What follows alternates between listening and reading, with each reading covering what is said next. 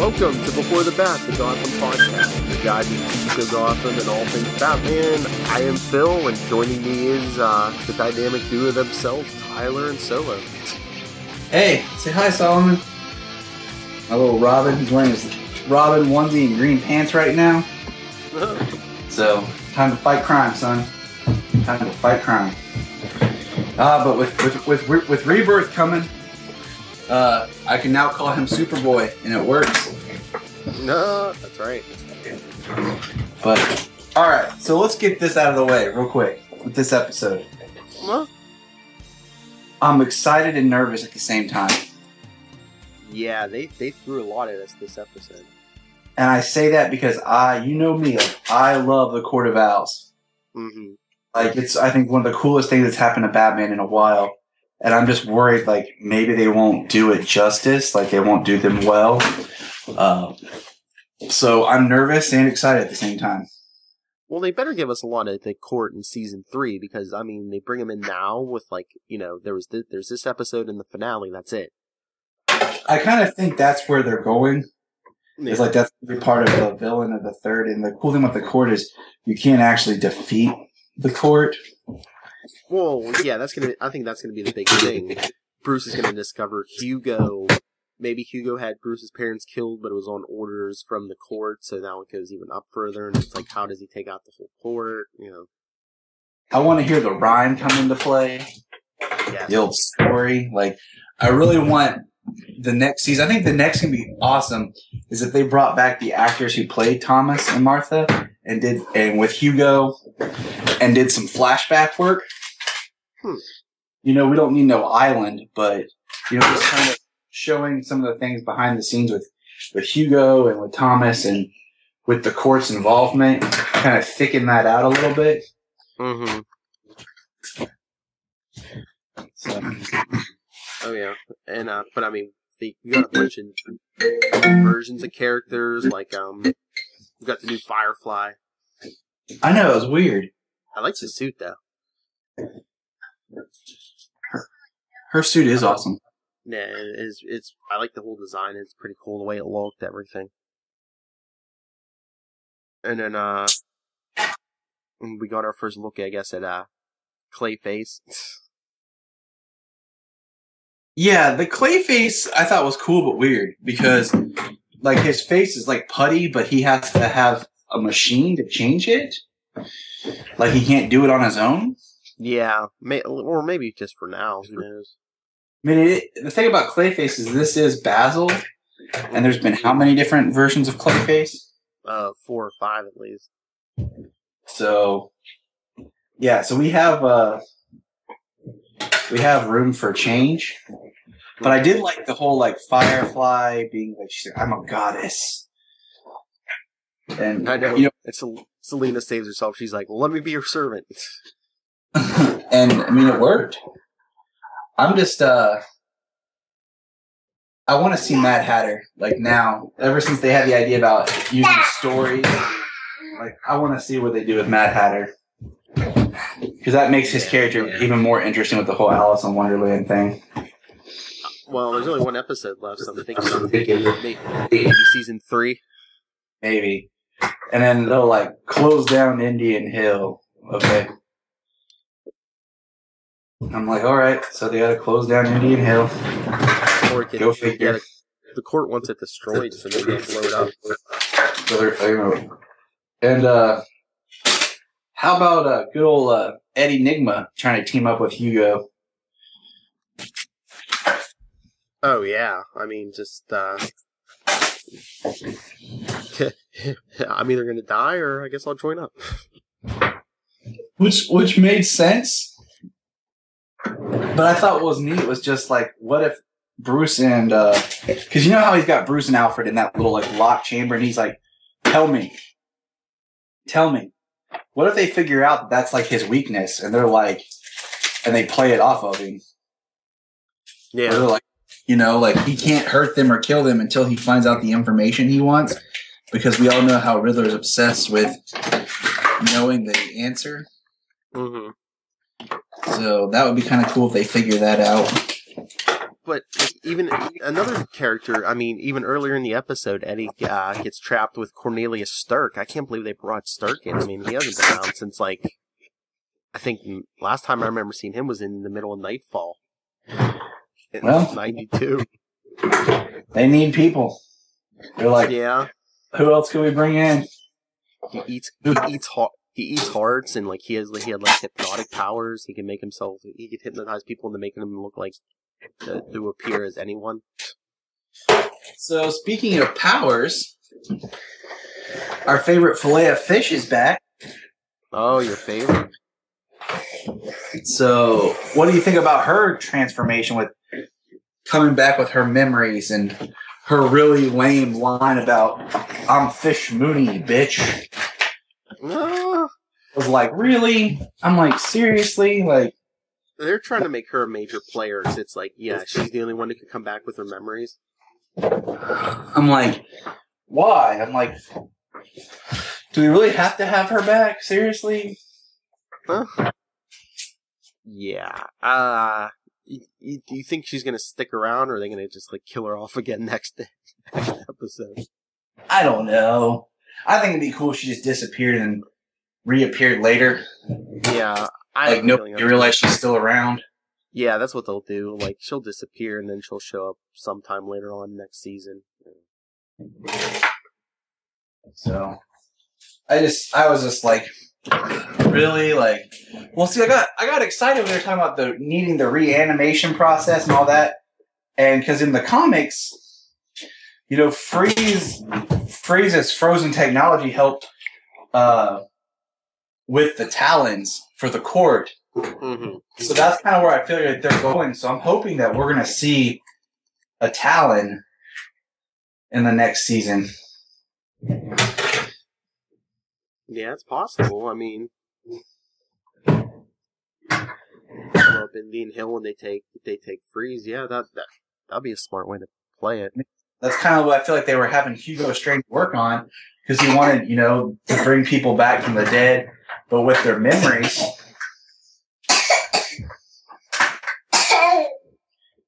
So, like, that would make sense for the Talons needing their memories to be able to fight. But it was weird because it was like it was cool. We got Bruce and Jim and Lucius teaming up to like break into Arkham, but it's like in the beginning of the episode we got like 2 seconds of Poison Ivy. Yeah, it's like she's still here. Don't forget, Ivy still exists. Yeah, she was just like, "What happened to your face? You're rich now again," and that was about it. And Lucius, you know, could he be any slower marking things? Like, he draws a big arrow for Jim Gordon to see, like, here, Jim. I did like he had the best line, though. I might not be the first guy you pick for a fight, but I'll do what I can. Yeah. I'm like, all right, Lucius, that's cool. He's quick on his feet. He's like, yeah, I'm just measuring air quality. I thought, which was smart. I mean,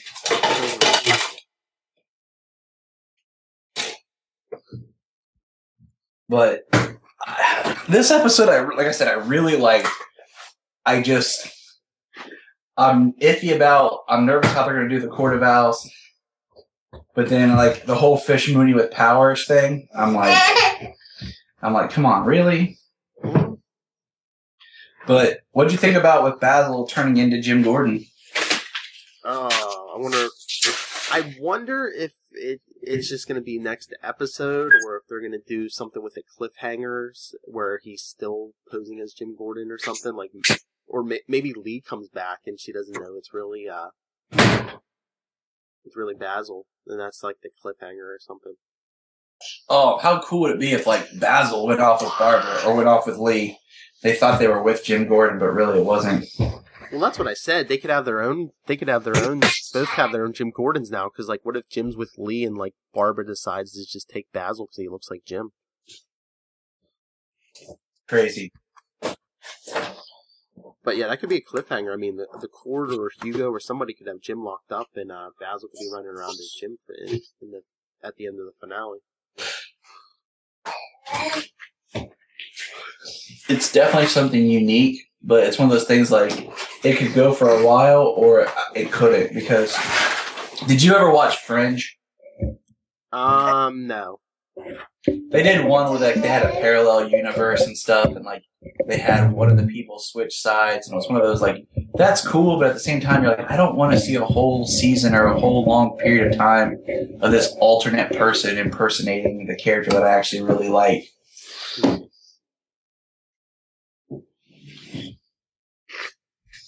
But it's looking like this season's gonna end just like the last season. It's like Bullock, Alfred, and Penguin like to the rescue. Yeah, acting Captain Bullock. Oh, that's so great. How long are you gonna keep the job? He's like, exactly as long as till someone else comes along and runs it. So it makes me wonder if Jim's gonna step up or if Barnes is gonna come back. You know, what are we gonna get? But of course, Bullock has like the best lines. Yeah, he's just like, it's like, are you sure it was Theo Galavan? He's like, well, as seeing as how he's like, what do you call him, meat dust or something now? He's like, it's positive ID is kind of hard. He was like, try to explain how Azrael was destroyed was great. Parties Unknown blew him up.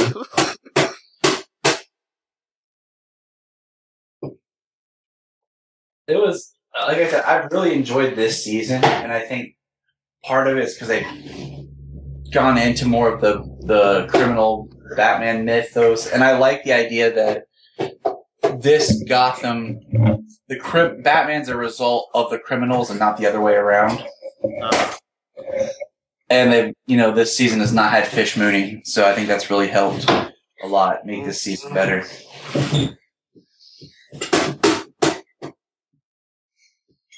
Yeah, hopefully we'll get a lot of her next season. I'm hoping she just comes back and disappears, and they just kind of keep it as this open thread of like, Fish could be back at any time.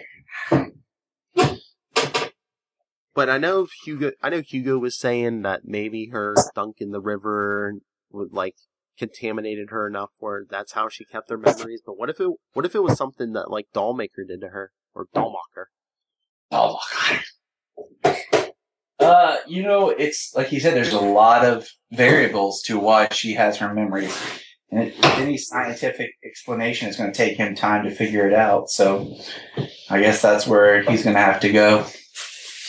I hope they keep him around. And like the one thing I've noticed, like I was thinking about this, like with Gotham and some of the other shows, is if you look at it, it has one overarching story. But at the same time, if you look at it, it's like mini series in one season. Like the first half of the season was all about Theo. And then he died. And then the second half of the season was all about Hugo Strange. So it's almost like 2 season stories in one season. And I think for some shows that really works better to their advantage. Yeah. And I think Gotham doing it like this was smart because it actually worked well for them. Instead of trying to make Theo a whole season or Hugo a whole season, because then you stretch out stories and it gets monotonous. Yeah, I gotta agree with that. Yeah, but that's another great Bullock line when they're asking him who killed Galavan, and he's like, "Which time?" Well, it's like I'm just answering questions and doing this until someone else does. Any other questions? Yeah, you in the back. Yeah. But I love how Jim's just like, he's going to go investigate, he's going to do whatever he wants, and Bullock's like, I wish I had that, option. I'm curious to see where they'll take this for season 3. Mm-hmm. But I'm excited actually to rewatch this entire season, because I always feel like we should almost do a recap episode before we do the premiere of the next season. Because after the seasons come out and you can watch them straight through, stuff that you catch, stuff that you see more, that I feel like you could really enjoy, that if they hadn't all those breaks, you'd really be focused on. Yeah. So, I just wonder how they're going to do the breaks next season, if we're gonna get in like another big 3-month block of a break, or I don't know. But is that pretty much it for this episode, do you think? I think so. What else has been going on in the world of Batman, Phil? Well, I know, who knows how much, hopefully they're not going to change Batman a lot, because I think Batman's the one that needs the least amount of work, but, DC, the Rebirth is coming in the comic books, Tyler. I know. I watched a little thing on DC All Access about Rebirth, like what to know for Rebirth, and it's interesting that we're getting Rebirth, but I feel like we got the Rebirth Batman, like the last 2 issues of Batman. So I'm curious to see what exactly that holds. I think for me, the most exciting part about Rebirth is the Superman story right now. Mm-hmm. So and that happens this week. So I'm pretty excited to see what we're going to get for Rebirth. Well, after Rebirth hits, we're getting that Super Sons book. You know, our sons team up. Yeah, Every month. which I think is going to be an awesome series. Like, that's going to be a very interesting. The first time that Robin is actually Bruce Wayne's son and Superboy is Superman's son. Mm-hmm. I've heard a lot of people. That's the one I've heard people are looking forward to more than anything. I think is I've heard so many people say they're looking forward to that Super Sons. So that's going to be. I don't know. I am. The more like I've come to like Damian and like the character and what it represents. Mm-hmm.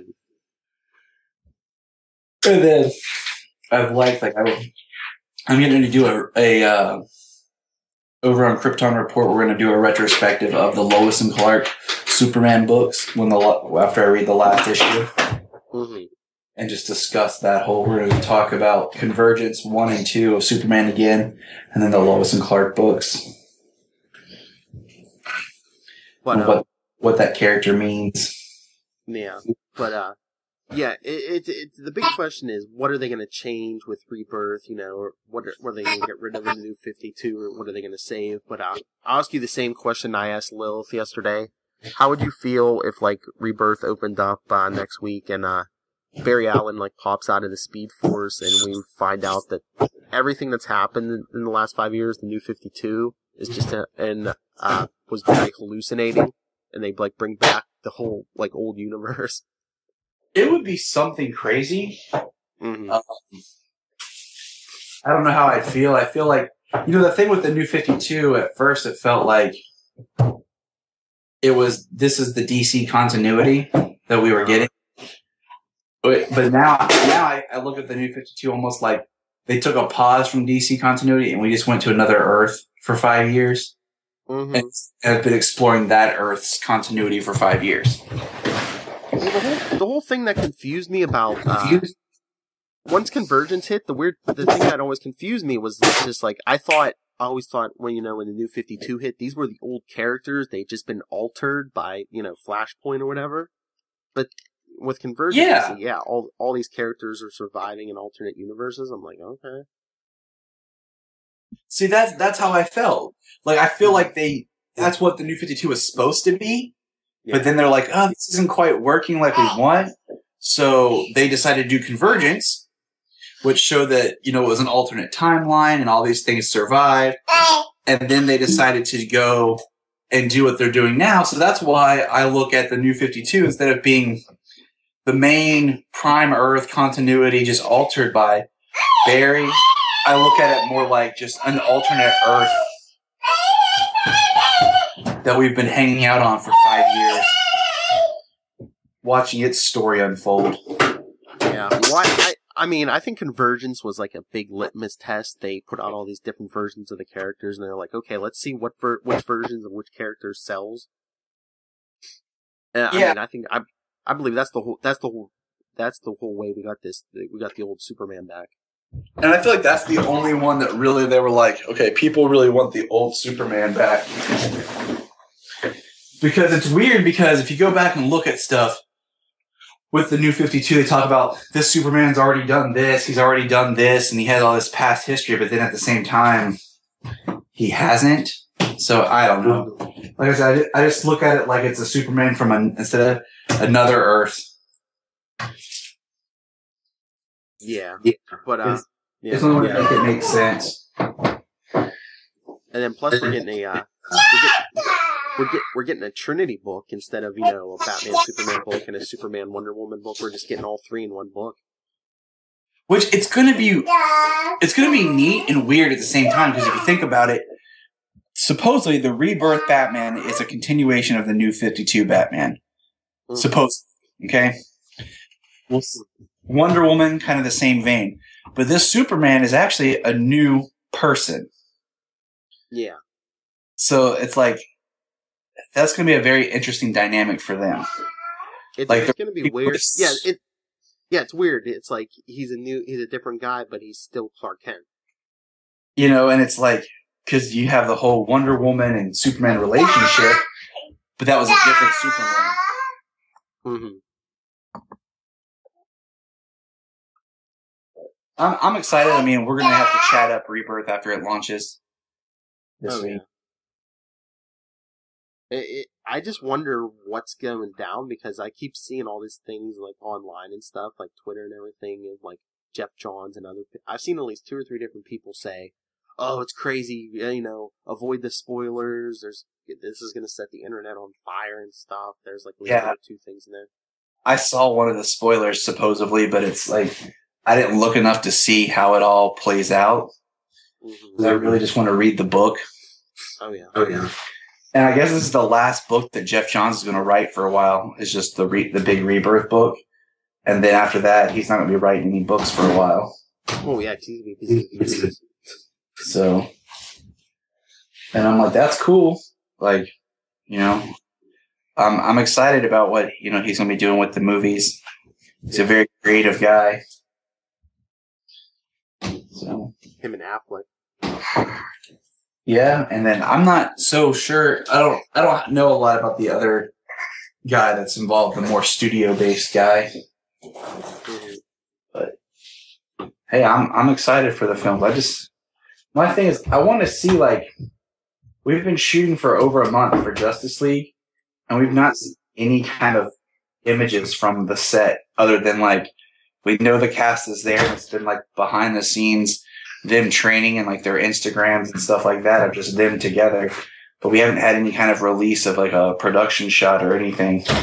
And usually, I mean, when a movie like this goes into and starts filming, we'll start seeing pictures pop up. So, yeah, but I think that they want to be secretive. But you know what we didn't talk about? What? They made the announcement that we're going to be getting like a Harley Quinn team up movie or whatever. And I think that's awesome. You know, for that announcement, Janine and I were talking, and we were watching some old animated stuff, and we watched the Batman animated series episode. Was it Girls Night Out? I think so. Batgirl and Supergirl team up to take on Harley, Poison Ivy, and Livewire. And I got thinking, like, it would be really awesome if not so much a Harley solo movie, but like Harley and like bring in Ivy. Yes. And then you can have the Birds of Prey and just have like more of a like girl power movie type thing. Like use it to really launch a lot of the female heroes like Batgirl, Ivy, Harley, you know, these kind of characters that maybe won't appear, but it'd be really awesome to see. I think it would be. I'm game. That's what I say about everything. Well, yeah. Well, like I keep saying over and over, I don't know, I guess they're banking it, I mean, in the movies, in the comics, everywhere. I think they're trying to make Harley their new Deadpool. I thought that was the Red Tool. But, you know, just ad branding and marketing and. Oh yeah. They're trying to make Harley like you said, because she started out as a villain, but she's become so popular they don't want her to be straight villain. And that's always, I think, some of the problems is with the characters is we get really good characters, but then people like the villains, and then they try to make them so much not villains anymore because they don't want people celebrating the villains. Yeah, they want to like make him like an anti-hero and stuff. And, yeah. But I mean, it would be awesome to see like Batgirl, Black Canary, Huntress, Birds of Prey style. You know, Harley, Ivy, and whoever else they want to bring in. Do something like that would be really cool. Yeah, I'm trying to think of who else they could bring in.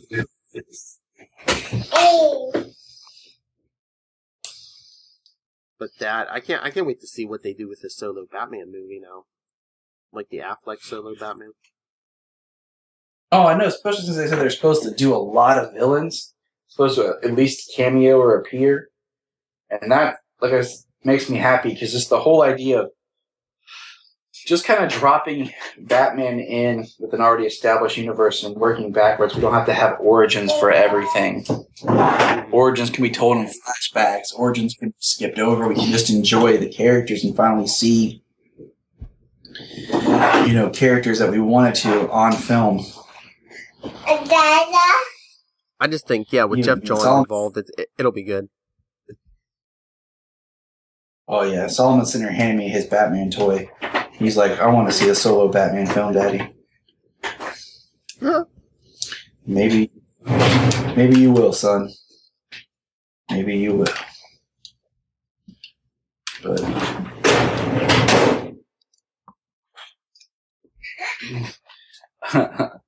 I bet Solomon's liking these Batman Unlimited toys, like the big ones. Mm-hmm. But it kills me that their knees don't bend. Yeah.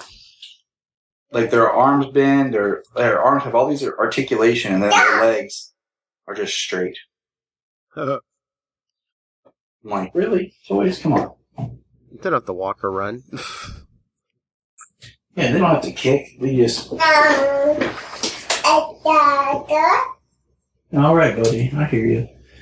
But anything else we got to go over? I don't know. Is there any more Batman news? I don't think.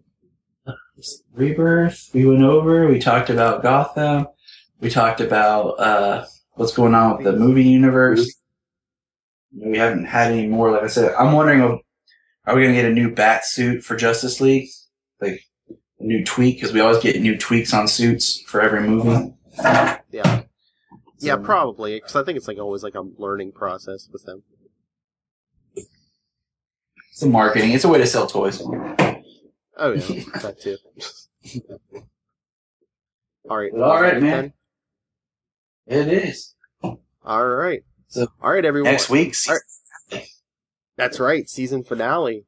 But if you want to share any thoughts of anything Batman related, including Gotham, you can email us beforethebat@gmail.com. Facebook is Before the Bat, the Gotham Podcast. Twitter is @BeforeTheBatPod, where you can join me. I'll be live tweeting the season finale. And our shared Instagram is BeforeTheBat_FlashArrowPod. And Tyler, where can the world find you? They can find me on Twitter, Facebook, Gmail, @JTYPatrick, as well as Krypton Report. I'm over there talking Supergirl and Superman. And you can find me there and chat me up some DC. And of course, you can always talk to me anything DC or Marvel at NightwingPDP@gmail.com, and on Twitter I'm @NightwingPDP. So please follow me. You won't be disappointed. All right, is that it then? That's it. All right. Well, like I said, join me for the live tweet of the finale, and then come back here and we'll talk out the finale. But until then. Same bat time, same bat channel. Same bat time, same bat channel.